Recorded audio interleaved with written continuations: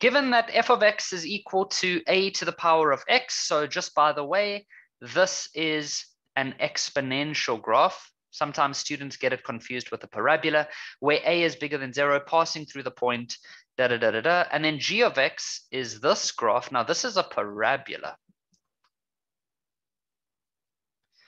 Okay, prove that a is equal to a half. Now, that's a very easy question, because if we know that f of x is equal to a to the power of x, you just literally need to plug in a point, and they've given us the point.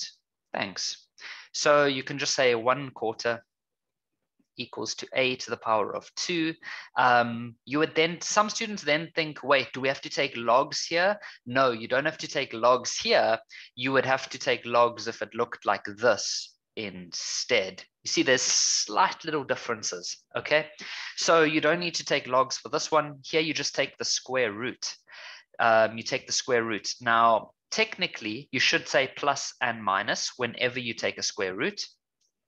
And if you take the square root of 1/4, you should get plus or minus a half. But they said that a is a positive number. They said a must be positive, and so therefore we can say therefore a is a half. Easy 2 marks in the bag. 7.2, determine the equation of f minus 1. Now, I've actually recently started getting quite a lot of questions from students, and they call this the derivative. Guys, that's not the derivative. I know it looks very similar, but this is a derivative. This is called the first derivative, which is when you do calculus. And then when there's a minus 1, then it's the inverse. Okay? So to find the inverse of an equation, remember this is where we do our 2-step process. I'll quickly make a little note for you guys. Step 1, switch x and y around. Step 2, get y alone again. So if they want us to find the inverse. So what I do first is I write out the original equation using y. So I say a half to the power of x. That's the original. Step 1, switch x and y around. So I go like this. Step 2, get y alone again. Now you need to use logs. Whenever the thing you are looking for is the exponent, then you need to use logs. Did you know? Well, you probably do, but just to remind you that the inverse of an exponential is a log graph, and the inverse of a log graph is an exponential. So immediately, if they give you an exponential and they ask you to find the inverse of that, you must get a log graph as your final answer. And so the way logs works, logs are quite weird, hey? But what you should eventually find is that y is equal to log of a half x. Each student has their own way of remembering the order for logs. So I'm not going to try to go with like a specific method, but yeah, you just got to understand how to reverse exponentials and logs around. And so that is the final answer. So we can say that y is equal to log half x. Right, 7.3. Determine the equation of y, which is equal to h, where h is the reflection of f in the x-axis. Okay, so let's give that some careful thought. I'm going to place a random point over here, where its coordinates would be -2 and 3. That's just a random point that I'm choosing. What would happen to that point if I reflect it in the x-axis? Now remember, your x-axis is this one. So if I reflect that point in the x-axis, it would go like that. It would go down, okay? And so what would happen is that this coordinate would end up becoming, the x value will stay the same because it's not going left or right, but the y value would become the opposite of what it currently is. And so your y value would become -3. So what little summary could we make? We can say that when you reflect across x-axis, the y value flips sign. Okay, so if we want to work out the equation of h, they said that h is the reflection of f in the x-axis. So what I'm going to do is I'm going to write out the equation of f. Okay, and I'm now going to change it to y. Now, we said that when you reflect across the x-axis, Kevin went and erased the last part, we said that the y value flips. So the y value becomes the opposite of what it was. So all I do is I take this equation and I literally make the y value the opposite of what it was. So I make it negative y. And then, of course, I must get y by itself again. And so I just do that by dividing with a negative. And so I get that. But now they have asked us to call this h.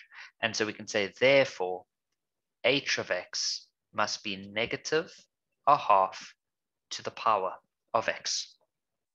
Last question. How must the domain x values, remember domain is x values, how must the domain of g, what is g? Oh, g was this one. How must that one be restricted so that its inverse is a function? Ah, okay. So we need to do a little bit of a summary on the inverse of a parabola.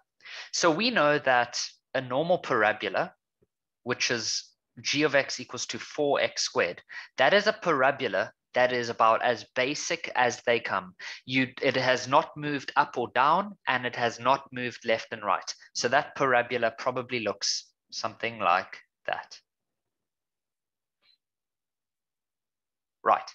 Now, when you take the inverse of a parabola, then what happens is that the graph ends up going on its side. So it does stuff like this, right? It does things like that. Okay. So let's say, for example, this one is going to do something like this. So this is the inverse. And g of x, maybe I could use a different color. So this is g of x, and this is the inverse. We had something called the vertical line test. Okay, there was something called the vertical line test. What is it? It is a nice way to determine if something is a function or not. How does it work? Draw a, let me just erase that equation quickly. Draw a vertical line anywhere on the graph. If it cuts once, then it's a function.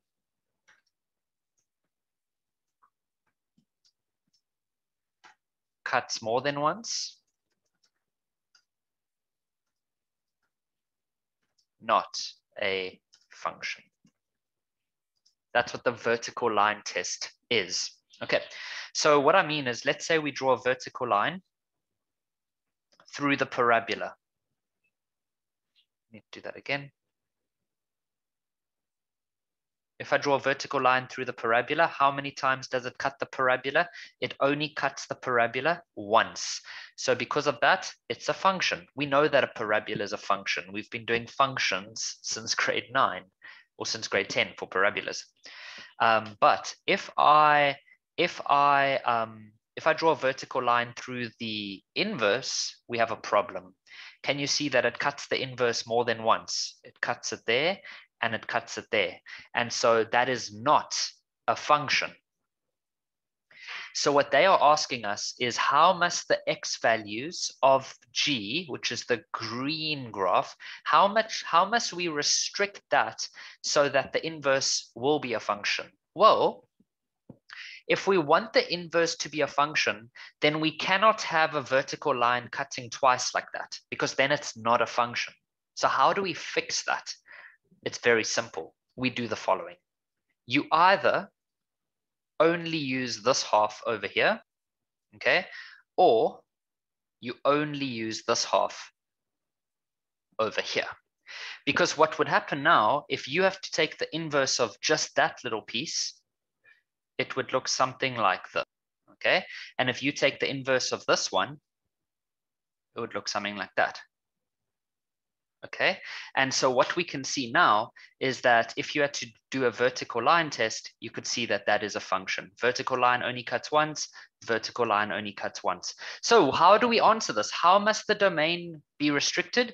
You can tell them that x can either be all the numbers that are smaller than or equal to 0, smaller than or equal to 0. That would be like this. Can you see it?